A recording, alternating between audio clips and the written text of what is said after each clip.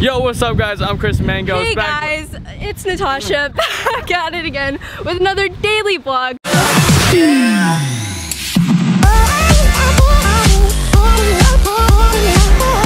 Yo, what's up guys? I'm Imchrismangos and welcome back to my channel, and today I'm going to be telling you a crazy experience of my vacation in Florida. If you guys have not subscribed yet, make sure you hit that subscribe button right now and let's get to the video. So this vacation started with me and my friend Danny just wanting to go on a vacation, and I said, alright, let's go to Florida. So we booked a flight, the cheapest flight actually, which was Spirit, which was only $250, and we thought that, you know, it was gonna be comfortable and, you know, a good flight.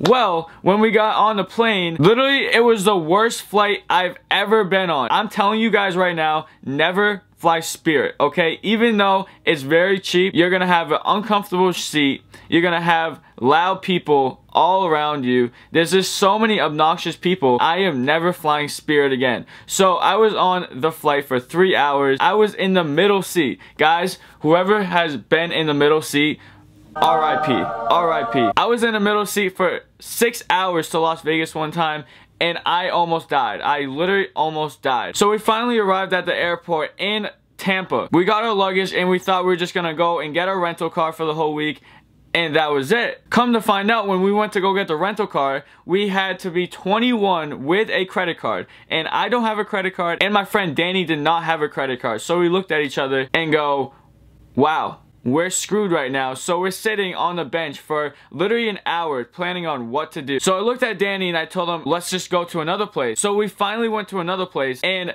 the girl, I don't know if she liked us or something, thought we were cute, but we're not supposed to get a car if we're not 21 and don't have a credit card. She's like, I got you guys, don't worry, I can make this work out. 20 minutes passed and we pay $600 for only 3 days to rent the car. If we rented the car for the whole week, it was gonna be $1,000. After we filled out all the paperwork and everything we needed to do, we ran to the rental car lot, and there was a row full of cars that we could pick from. Any car we wanted. It felt like Christmas. Danny and I were going in every single car looking at which one we wanted. We finally got this Ford Fusion, and it was a nice car. We drove out of there so fast with the music blaring.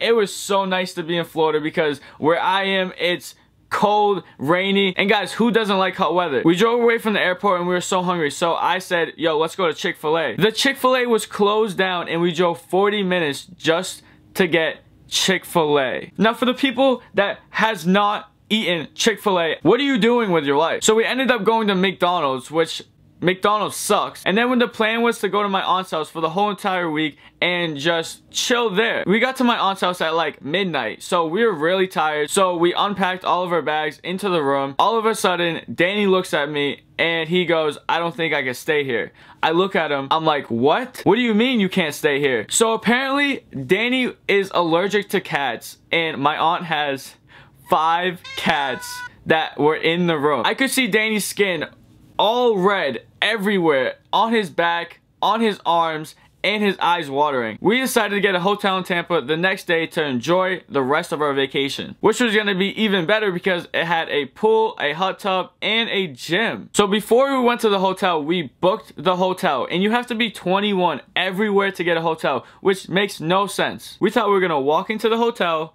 check in, and go into our room. Well, that's where we were wrong. She checked our ID and said we have to be 21. So she said that if we bring someone that's 21 and has an ID, we could just go in. I look at Danny and we go, there's so many people on the street that will be willing to, we'll give them $20. We walk around for 30 minutes looking for just one person to check us into the hotel, and only one decided to help, and the first person we even asked didn't even speak English. Speak English. They speak English. But she had no idea what we were saying at all, and she thought like we were gonna kill her or something. So the guy that helped us out walked with us to the hotel and was handing over his ID and everything. Everything was fine. He blurts out and says, just so you know, I'm not related to them at all. My heart drops. We're screwed. The lady says, here's your ID back, and you guys have to be related. You can't just bring a stranger onto the street. I look at Danny and I'm like, why would this dude help us and just say that? So we couldn't get the hotel, so we're walking out miserable, not knowing what to do,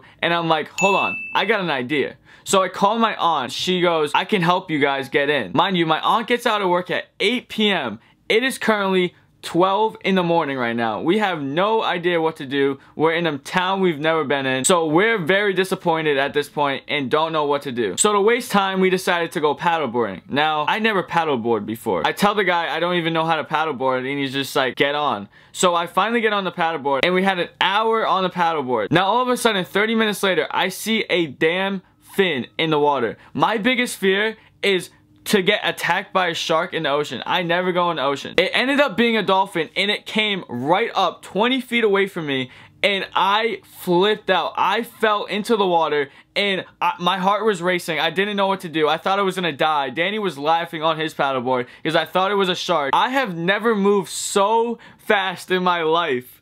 After that, I went back to the paddleboard station, put my paddleboard back up on the stand, and left. I told Danny I'm never doing that again, never paddleboarding in the ocean again, never will that happen. So hours passed and we were walking around doing random things the whole entire day. My aunt finally came and checked us in. We got our hotel room and decided the next day to drive an hour and a half to the beach to Clearwater. The next day, we finally arrived at Clearwater Beach and it was a huge beach with tons of people. It was like Miami or Las Vegas. But the down part about that day is it started downpouring. We both got drenched because we were walking in the streets and we ran into this random Starbucks. We're sitting there for 10 minutes and I decided, let's make some friends. I airdropped my Instagram to random teenagers in Starbucks and for about 30 minutes it was not working at all. So we decided to go in a hotel and just walk around since it was raining out. We couldn't go outside. We ended up meeting these two Russian girls back in Starbucks. So we all looked at each other and go, so what do you guys want to do? One of the girls goes, let's go for a walk. So we ended up going to the beach and walking for literally 20 to 30 minutes just walking. We ended up at this abandoned hotel, which was the coolest thing ever. I have videos right here. Bam. We were there for about 30 minutes just chilling, looking at everything, and we got bored and decided to leave. Now there was nice hotels everywhere. We decided, okay, let's just sneak into a hotel and go into one of their infinity pools and go in the hot tub. So we ended up at this hotel where you have to have a key to unlock to go to the pool. We waited for people to come out so we could sneak behind the people and go into the infinity pool. We finally got in and jumped in the pool, had a great time, went in the hot tub and talked to so many people. But here's where it all went downhill.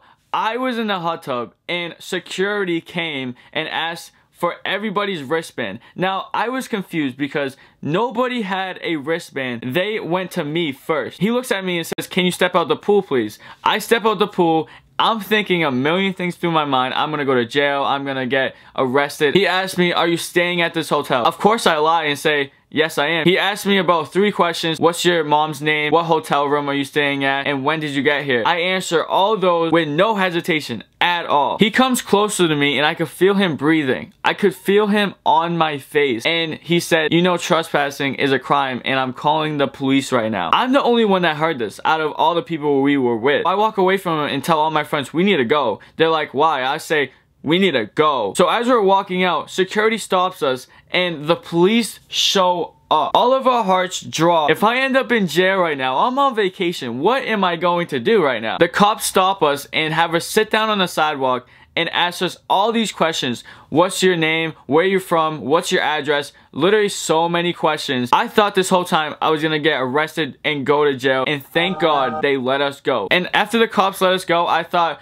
okay, nothing could get worse than this. I checked my pockets and my phone was not in my pocket. I thought I put it in my backpack and my phone was gone. And my debit card was in my case. 2 hours later, a thought popped in my head. Oh my God, I was sitting on a sand dune so long ago. I ran to the beach by myself. I ran as fast as I could. Run. I saw my phone laying down on a sand dune with sand covered everywhere. The night finally ended. I finally went to sleep. It was the longest day ever. The next day, it was my friend's birthday and she wanted to go to the club and I thought it was gonna be the best time of my life. I was at the club at 1 in the morning.